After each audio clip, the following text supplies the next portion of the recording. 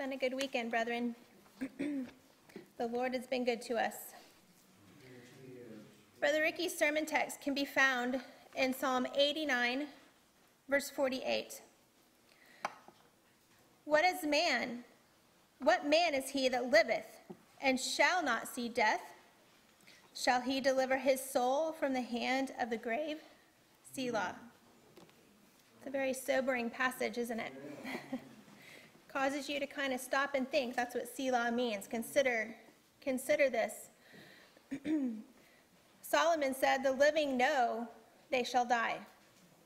In fact, when a child is born, the minute they're born, they begin to die.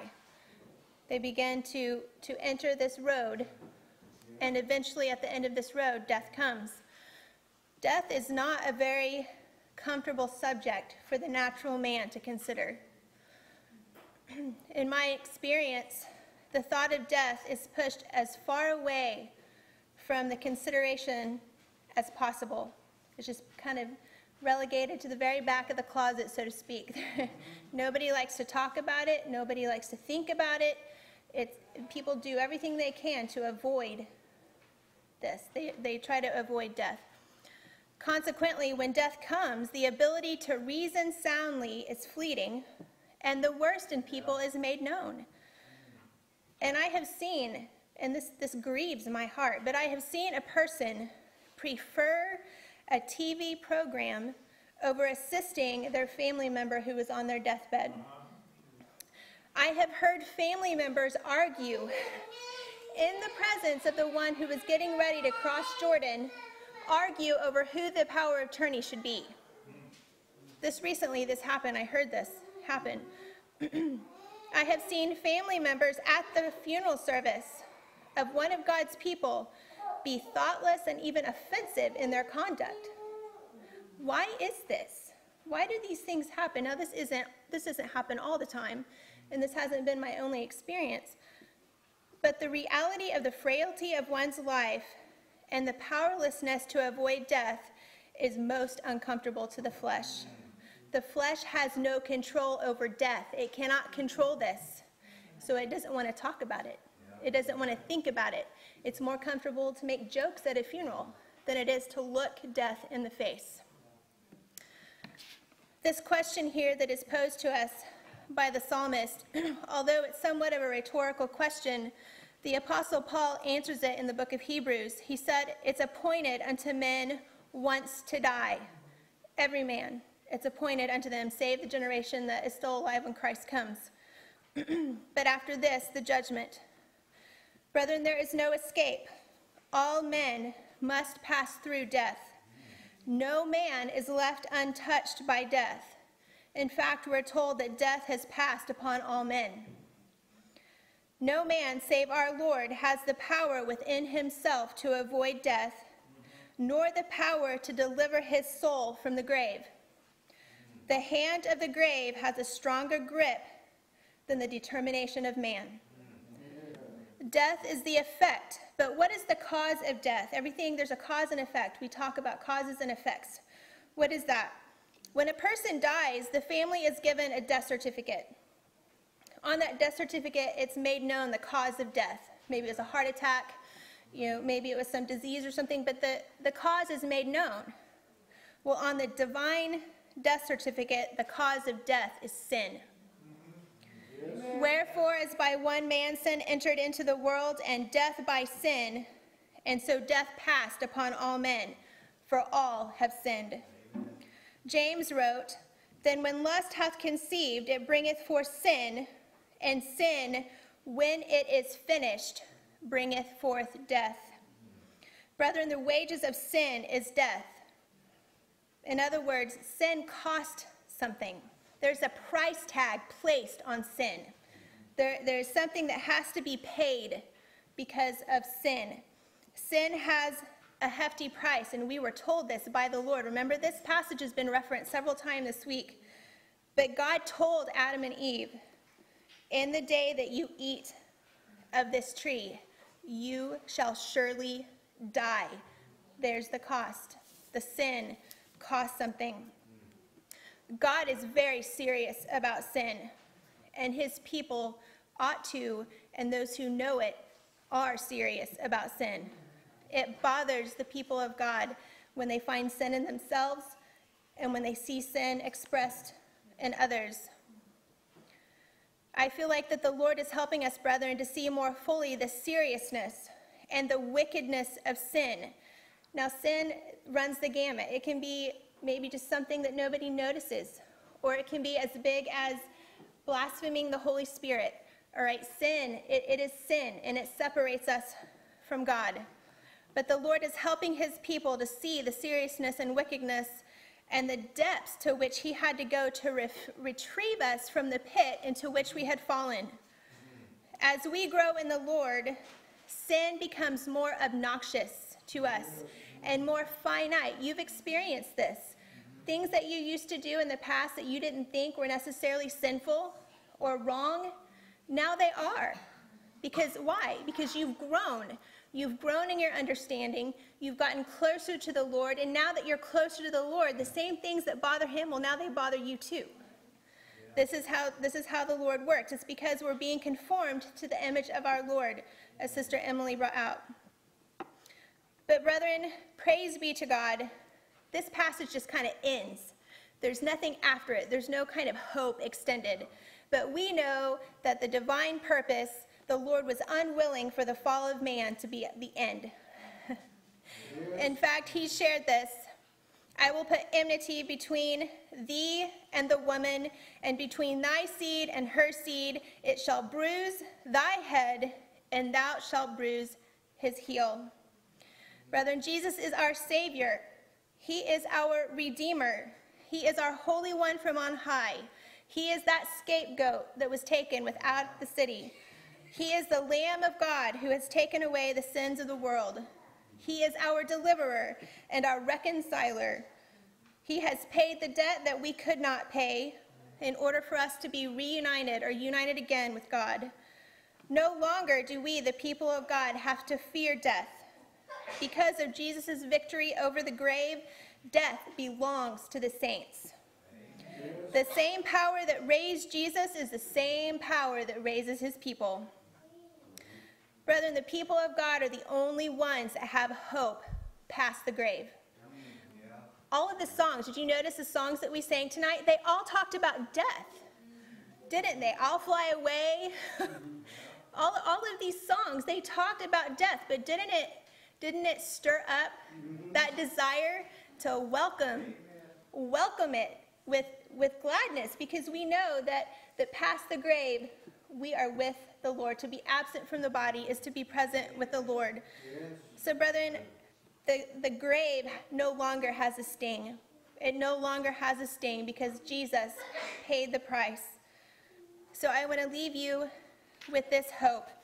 And God shall wipe away all tears from their eyes, and there shall be no more death, neither sorrow nor crying, neither shall there be any more pain, for the former things are passed away.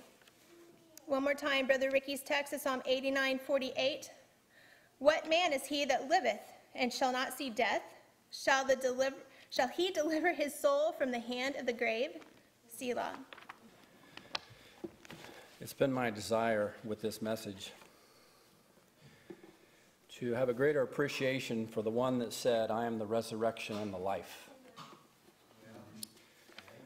If the scriptures are truly written of Jesus, then any one of us, by the wisdom of God, can do what Philip did.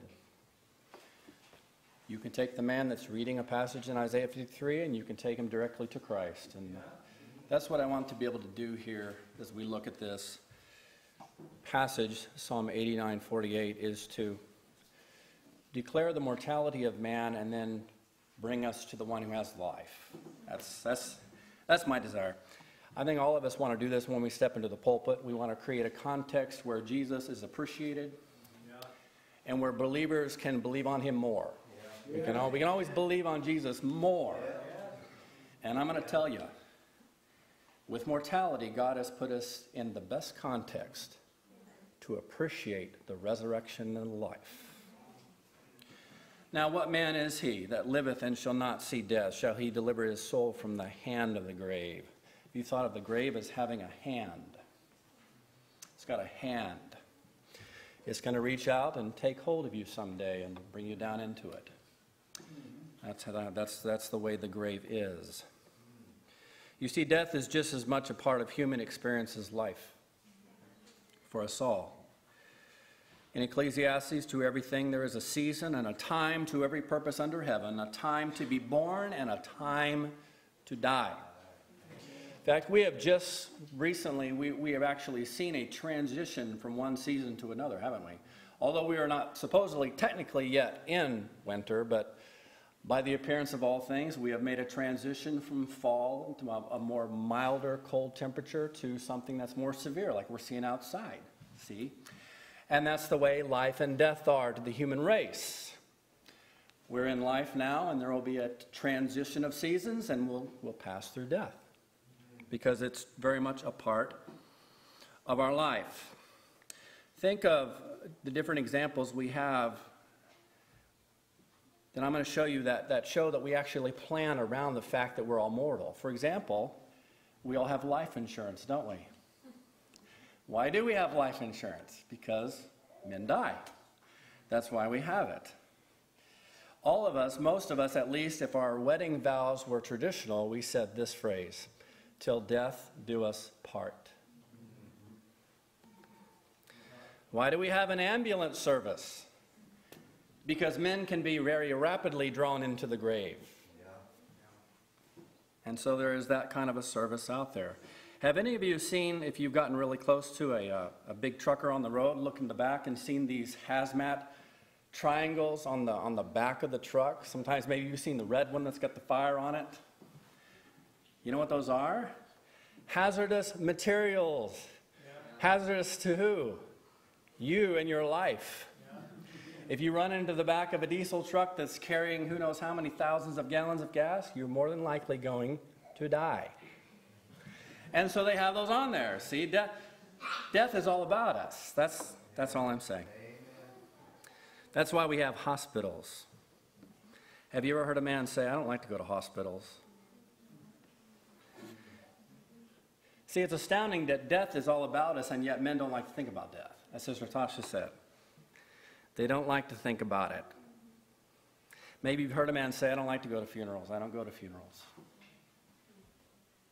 Why? Because it reminds them of death. Or maybe you heard a man say, when someone's talked about death, they said, "That's morbid. That's just morbid." You know what morbid means?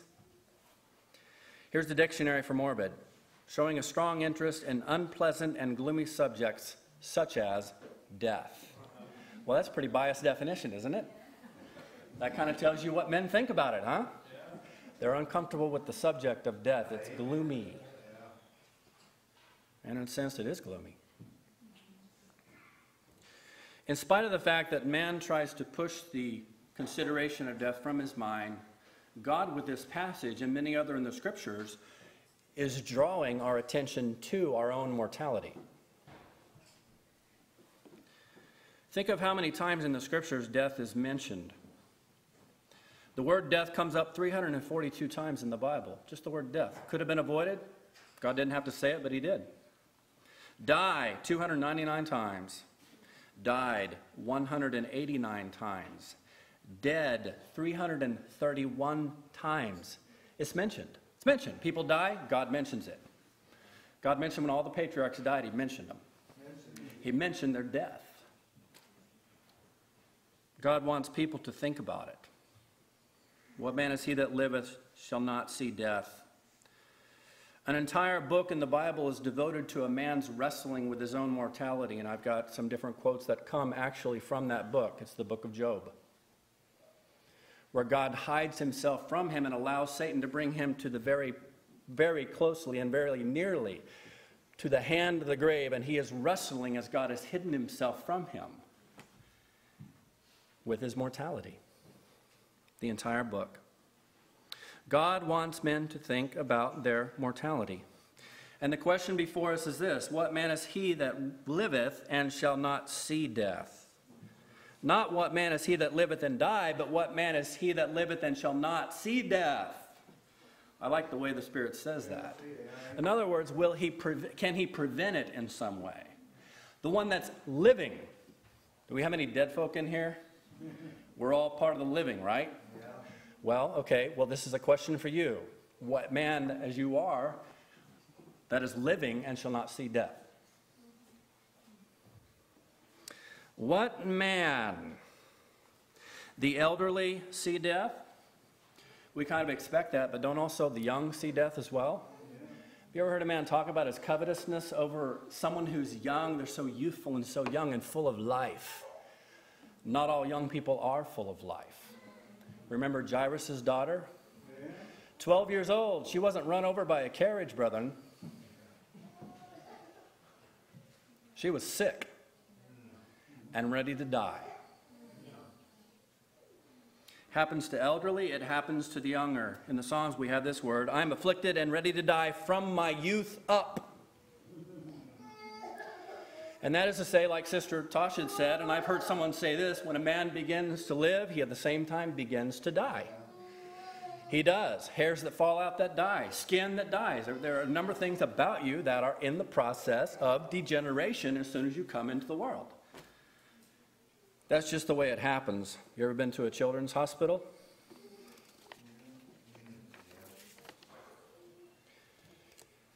The rich and the poor die alike. Wasn't this part of Solomon's torment?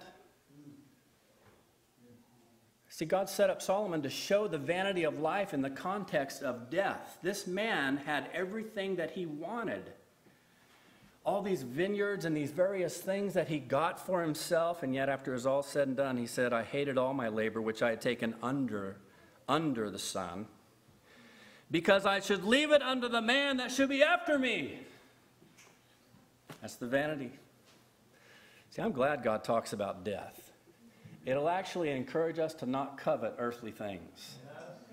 It is an astounding thing to me to present a gospel to people that God gives to men something that they have to leave when they die. Even Solomon was far enough along to realize that is stupid. You see, but a rich man with all of his riches and all the advantages he has from earthly life cannot avert his own death. The wise man dies just like the fool. Psalm 49:10, he sees that wise men die. Likewise, the fool and the brutish person perish and leave their wealth to others. An educated man with all of his education cannot stop the course of mortality. See, the educated man has found a cure for all kinds of diseases, but he has not found a cure for mortality, has he? Yes, it's a good reason, brother, not to boast in earthly wisdom. They have no right to boast until they have cured mortality. Yeah.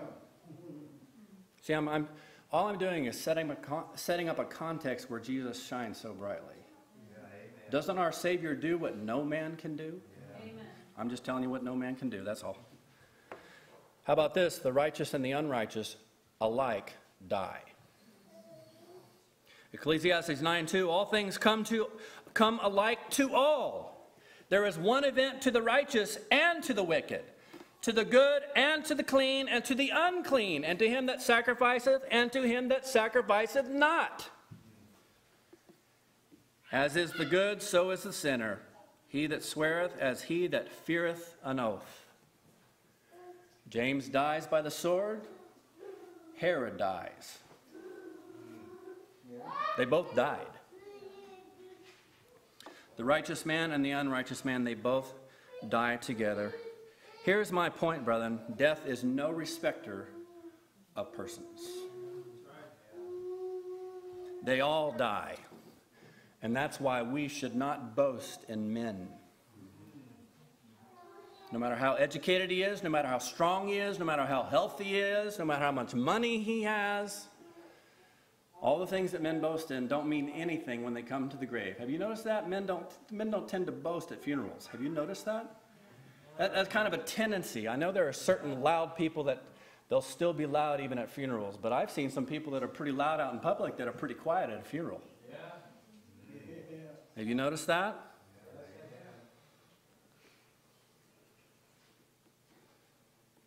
Let's look a little more about what God has said about death.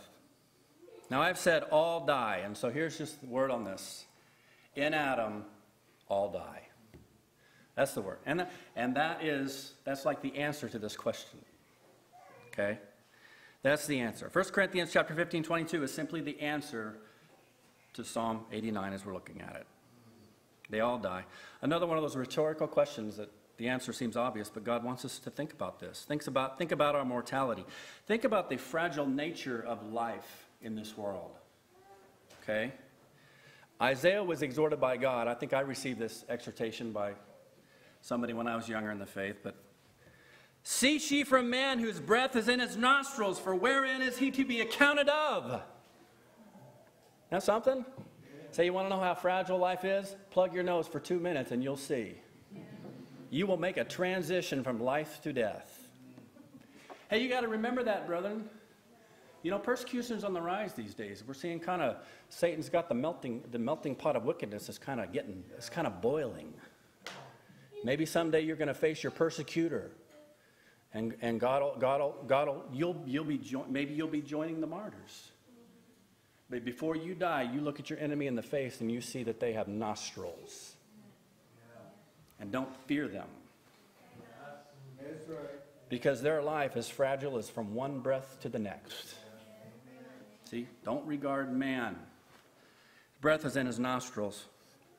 Psalm 103, 15 and 16. For as for man, his days are as grass, as a flower of the field, so he flourisheth. And then comes the wind. For the wind passeth over it, and it is gone. The place thereof shall know it no more. That's something? So 2 weeks ago, I was going to go out and cut my grass, and you know how it is. You get busy and things like this. You didn't get the lawnmower, Another week goes by, you didn't get the lawnmower. And you know how it's starting to kind of grow up and get kind of thick. And then pretty soon we had a couple of days that were pretty cold and windy. No need to mow the lawn anymore. The grass is dead. 2 days. That's how human life is. That's how human life is. See, mortality just kind of blows on him. Some kind of sickness rises up, see?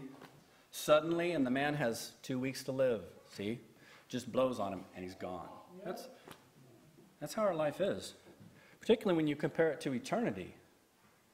Our life is no more than a hand's breadth. It's just here and gone. It's like a vapor. It's like grass that withereth. You know why we have memorials, brethren? Because men have done great things, but they died and went away, and we've already forgotten them. We just celebrated Veterans Day. That's like the flower of the field. It's like the honorable part of a man. See? He's giving his life in service. And we have memorials because we already forget them. Why? They're dead. Right? That's like the flower of the field fading away. That's how human life is. It's like that. I hope you don't mind me saying these things. I don't intend to be morose in the way that men like to think about morose, but this is how God talks. God wants men to be faced with their mortality. Okay? How about the finality of death? Job chapter 7, verse 9 and 10. As the cloud is consumed and vanished away, so he that goeth down to the grave shall come up no more. He shall return no more to his house, neither shall his place know him any more. You know, there's going to be some no mores pretty soon for all of us. No mores. There's going to be some no mores. He doesn't return to his house. It's not just his physical house, but it's like his habitation, the things that he regularly circulates in. One day you're going to make your last trip to Walmart. Last time, not going to go there again. Last trip to Aldi's, never going there again. This is going to be your last trip to the copy place. You're not going there again. Not going there again. One day you're going to push that garage button for the last time. You're not going there again. See? Some of you, brethren, you're going to preach your last sermon in the body. You'll be your last one. Well, that kind of encourages you to throw yourself into your preaching. Doesn't it? It's kind of hard. I know it's kind of hard because, see, we are on this side of death, and so we see the good things. So I'm trying to let's keep the rejoicing down a little bit, because this is intended to be very sobering, because it is very sobering. It is very sobering, okay? You see, I've quoted these texts in funerals, and people that didn't have faith, it was obvious. The look in their eyes, it is a very scary thing, okay? It is. And man should be scared if he doesn't believe on the name of Christ in going into death.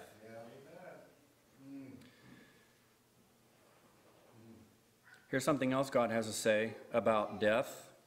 He accentuates the helplessness of mortal man, and that's what I'm going to really come down to here in just a second. But there is no man, there's our theme, there is no man that hath power over the Spirit to retain the Spirit.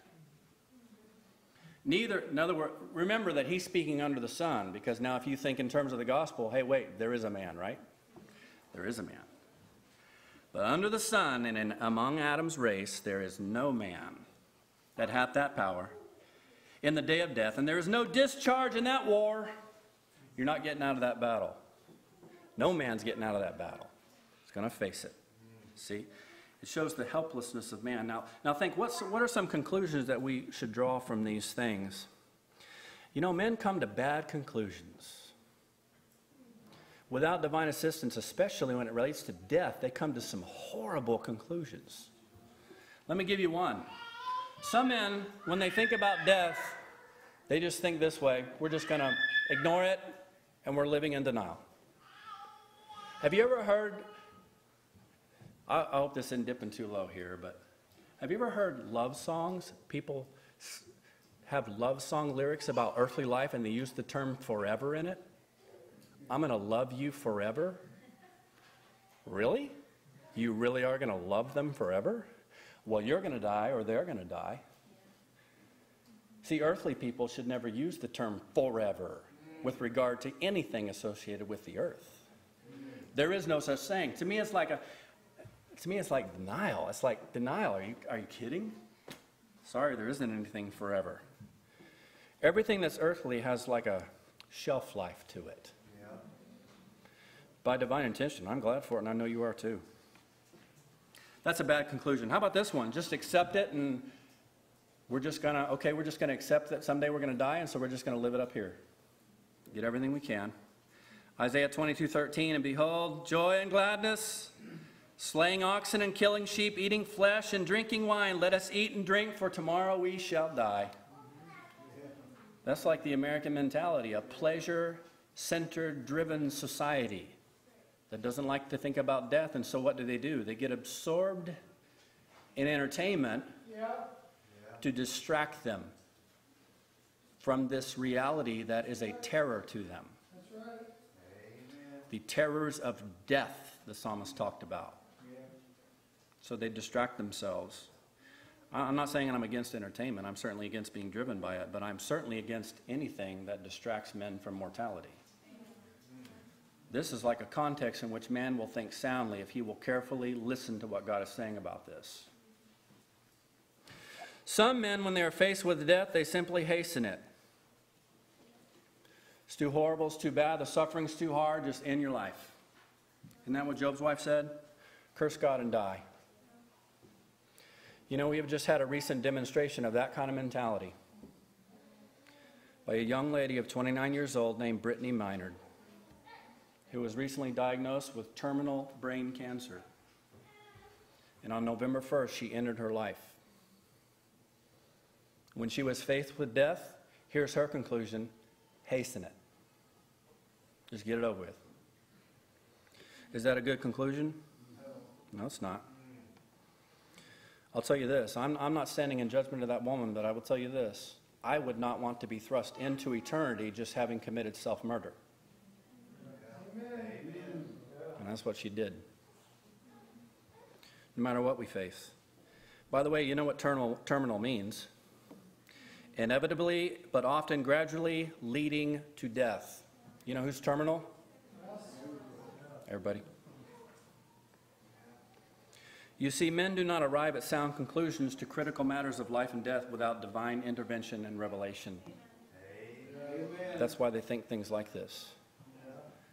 Thank God, brethren, you have got a message that is associated with death that you can give to men so that they will think soundly about these matters. Now let's let God give us his conclusion about death. Sister Tasha said this, and I say this when I have funerals. I say this at funerals. Death is a divine appointment for every single man. It is appointed unto man once to die, but after this, the judgment. Okay, we miss appointments. You won't miss this one.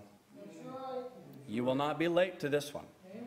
Yeah, you might be early, but you will not be late to it. Man can die before his time, but he will ultimately die. It's an appointment. What does that mean? It means that God has hemmed us in. When man sinned, the scripture says that he thrust the man out of the garden and set a cherubim that guarded the tree of life with a sword. You remember why he did that? Lest he put forth his hand and take of the tree of life and live forever. He would have lived forever. God thrust him out. So man has like been hemmed in by God with death. He's the one who's done this, brethren. Can you say that? When you think about your own mortality, can you say something like this? My strength is dried up like a potsherd, my tongue cleaveth to my jaws, and thou hast brought me into the dust of death. You have done this. You know, I'll tell you, that's actually a comfort to the saints. If I can see that it is God that is leading me in and through the valley of the shadow of death, well, then I can fear no evil, right? Amen. God has hemmed men in. Men are helplessly mortal apart from divine intervention by divine design. You remember when the Lord brought Ezekiel, one of these visions where he brought Ezekiel down into this valley that was filled with bones, and he caused the man to pass by them and round about them, and behold, there were very many in an open valley, and lo, they were very dry. He made him look at it and pass through it and know it by experience. Isn't that what my text is doing? What man is he that liveth and shall not see death? It's like he's making us pass through the wreckage of humanity and all the dry bones. And remember, he asked this question. He said, can these bones live? Remember what Ezekiel, how he responded? Very good response, Ezekiel. Only you know. Now I'm telling you, when God raises the level of our awareness about mortality, that is the kind of response that he wants us to have.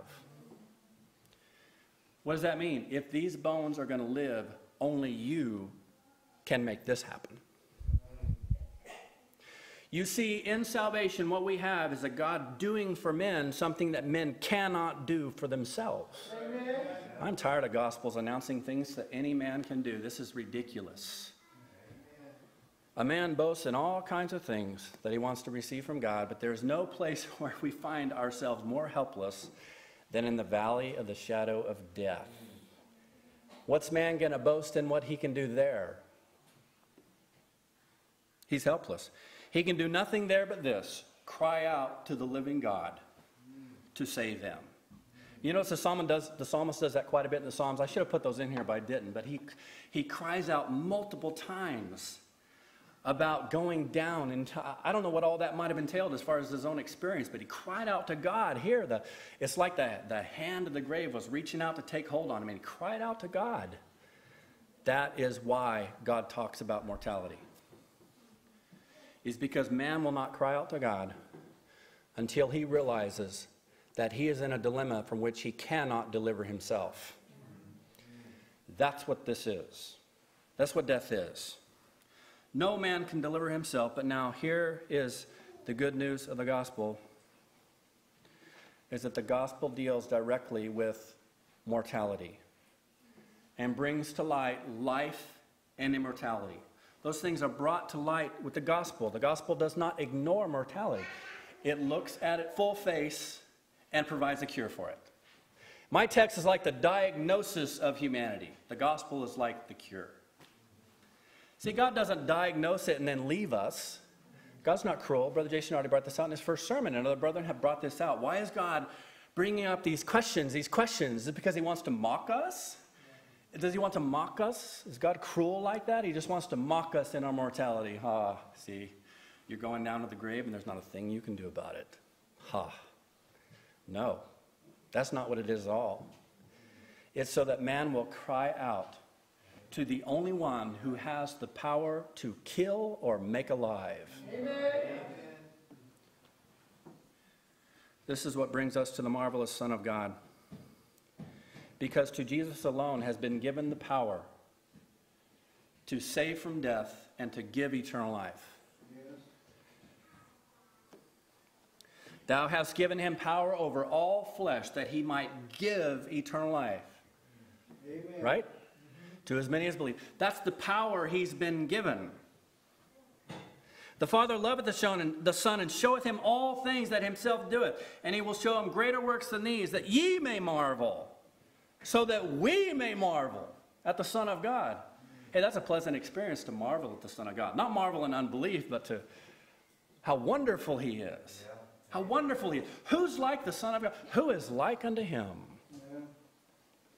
What can he do? For as the Father raiseth up the dead and quickeneth them, even so the Son quickeneth whom he will. You know this, when Jesus died, he bought the heathen.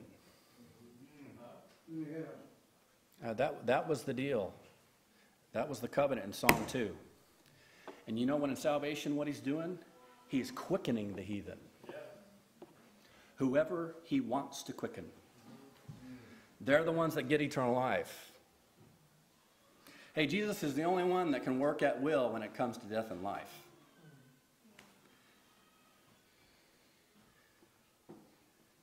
Brother Aaron already mentioned this text in Revelation chapter 1. You know, Jesus demonstrated in himself the power that he had to raise men up from dead and to make them alive. I am he that liveth and was dead and am alive forevermore, and have the keys of death and of hell. He can unlock whoever he wants. You know, he actually demonstrated this in a picture in the world. Something I noticed here is something I'm still looking at, but Jesus did more miracles related to death and life than any other human being in the world. That's on record. You have very few resurrections in the scriptures. Just a few in the in the Moses and the Prophet. Very few. I think we just have like 2, don't we?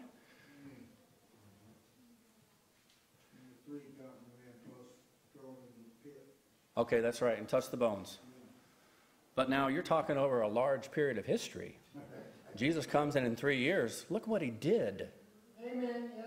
I mean, let's just step back from that, from life and death, and just think about the miracles that Jesus did. When they were on that raging sea, it was raging and crashing into the boat, and these were experienced sailors. So this wasn't some little small thing that was taking place. It was actually threatening their lives.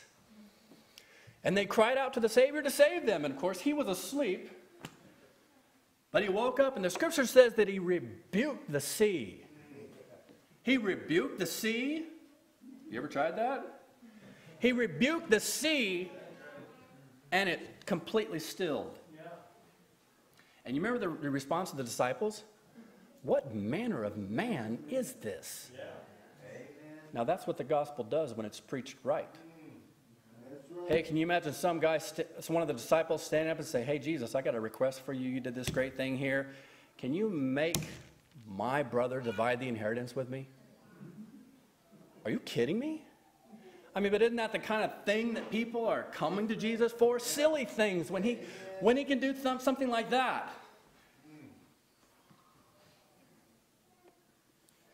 Isaiah said this about Jesus, referring to the miracles that he would demonstrate in the earth. And those were attesting miracles to show what he could do. Isaiah 35:2 referred to the Lord this way: they shall see the glory of the Lord, the excellency of God. I like to think of Jesus that way. The excellency of God. Down in the 4th verse, he said, say ye to them that are of a fearful heart, be strong, fear not. Behold, your God will come with vengeance. Even God with a recompense, he will come and save you. Your God So who is that? That's Jesus. And here's what is said that would characterize what he did. Then the eyes of the blind shall be opened, the ears of the deaf shall be unstopped. Then shall the lame man leap as a hart, and the tongue of the dumb sing. For in the wilderness shall waters break out and streams in the desert. And then you get this picture of just life and foliage coming forth. What is this about? Does this mean God's on a campaign to give sight and to give people that are deaf hearing and all that? That's the campaign. That's what God's all about. He can give you back the five senses that you've lost because of death. It's Jesus reversing the effects of death. That's what's happening here. He's just like overruling death. That's a marvelous thing, brother. And think about some of the miracles that Jesus did. He comes into Peter's house there, and his mother-in-law is sick. You remember what he did? The scripture says he just rebuked the fever. I mean, this was the fever that like made her bedridden. Remember what she did? She got up and started serving. That's the gospel. Amen. That's what God's doing. Rebuke.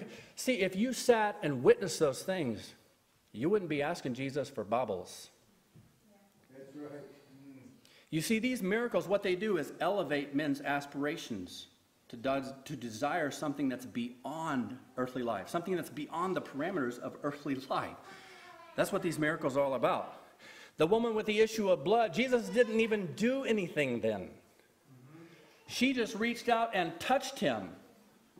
And the issue of blood dried up, and she knew within herself that she was whole. What had happened there? He just overruled the effects of death. That's what he did. She just touched him. Or how about the centurion man's servant who was sick unto death? And the centurion man, what a man of faith. If you just say the word. I know you, brethren, realize, you realize how much hope we have toward Jesus with regard to death? He's just got to say the word. Yeah. You know, that's what his coming is going to be. Amen. Huh? Yeah. When the Son of Man comes, the dead shall hear his voice and come forth. It's going to happen. And blind Bartimaeus, Jesus said to him, "What do you want me to do for you?" Now, if I was to say that, that would mean something entirely different than if Jesus says that to somebody. That's right. What he was doing, brethren, he was just demonstrating his power over death. This is good news for men that are mortal. We do not have power over death, but he does. And that's what the gospel declares about Jesus. He can loose. Now, I just got a few more things to say and I'll be done. You know, we right now have the first fruit evidences of a life that is greater than death right now. Where death has in fact been overruled and men have been given life right now. Now, Jesus talked about this, and he said in John chapter 5 and verse 24, he said, "Verily, verily, I say unto you," that's pay attention to this, or this will pass you by, and you do not want this to pass you by. "He that heareth my word and believeth on him that sent me hath everlasting life, and shall not come into condemnation, but is passed from death unto life." Amen. Is passed. Amen. That's a marvelous thing. You have already experienced a resurrection. We've already experienced, Jesus has already demonstrated this we know within ourselves that this has already been demonstrated. That death has been overruled and we've been given life. You that were dead in trespasses and sins, he hath quickened. Yes, amen. Peter associated our new birth with the power of his resurrection. You've got like a down payment of what's coming, brethren. Amen. You've got a down payment. Some of the evidences of that life. How about this? The law of the Spirit of life had made me free from the law of sin and death. Are you able to say no to sin? It's an evidence of life that's greater than death. Because what the appeal of sin is like death trying to encroach and stifle life. That's simply what temptation is. Paul referred to his body as the body of death. Remember what he was talking about there in Romans 7? He's talking about temptation. I mean, he couldn't get away with having to deal with it, but in the end, Paul said, "It is not I." What does that mean? He said, "No." No. And every time you say no, it's like a reminder. It's like a down payment of what's coming. That's right. One day, all the effects of death are going to be removed. Okay? One more. We know that we pass from death to life because we love the brethren. You know, the more alive you are to God, the more you'll love the people of God. Amen. Amen. But how can that happen in the midst of an environment where death is ruling all about us? Because Jesus is the resurrection and the life. And he just overrules it. He just overrules it. See, here we are. Death is all about us, and yet we're flourishing in life.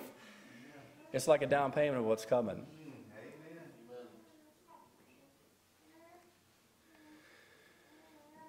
Now, boy, I certainly wanted to say more about this. Jesus is a marvelous Savior. In the face of mortality, he's a marvelous Savior, what he can do. But let me just say this last thing. Whenever Jairus was on his way to see Jesus, remember he met him, and Jesus was going to come on the way to him to go to his house. His daughter had not yet died. She was in the process of dying at this point. And you remember that's when the woman with the issue of blood came along. I think God kind of sent that woman to encourage Jairus. Because she just touched him, and the issue was gone, and she was made whole. That was on the way. But also, Satan also has his little discouragers. Yeah. They come along, see, before Jesus does his work sometimes to try and discourage you. Yeah. If you carefully pay attention, you'll see this happening. When God's going to do something on your behalf, there's always going to be like discouragers to try and come along. See? And Scripture says that while he yet spake, in other words, while he was speaking about this circumstance with this woman, who touched me? While he was yet speaking, the Scripture says, there came from the ruler of this synagogue's house certain which said, "Thy daughter is dead. Why trouble ye the master any further?" That's like unbelief talking. That's like unbelief talking. Gone too far. It's gone too far. She's dead. It would have been fine if she was still in the throes of death, which is kind of strange, you know. If he can heal somebody that's in the throes of death, you know, but nonetheless. But here's what Jesus said to that woman, and here's what I'm saying to you tonight. As soon as Jesus heard the word that was spoken, he saith unto the ruler of the synagogue, "Be not afraid, only believe." Now, if Jesus should tarry, and the day of our death does come, what can you do in the face of mortality, personally? Men can feign righteousness and these kind of things, but they can't feign power over death. That's right. What can you do at that time? You can do this. You can only believe. And I'm telling you right now, that will be enough. Because that is what this question in Psalm 89 has been all about from the beginning. Why does God face man with his mortality? It's so that he will honor a God that can do what no man can do by believing on him for life when he's dying. And I'm telling you, that honors Jesus. He said that in John 5. Remember why he gave him power in John 5? Why he gave him this power? So that all men would honor the Son even as they honor the Father. So let me encourage you with this, because our day may be coming. We don't know when. But if it does come, and if you're asked to kind of slowly go through this, whatever it may be, believe on Christ. Amen. He will not disappoint you. Because although this question is true of the human race, what man is he that liveth and shall not die? There is one that's immortal, and he's not going to die. And if you believe on him, he will not leave you in death either. Thank you, brother.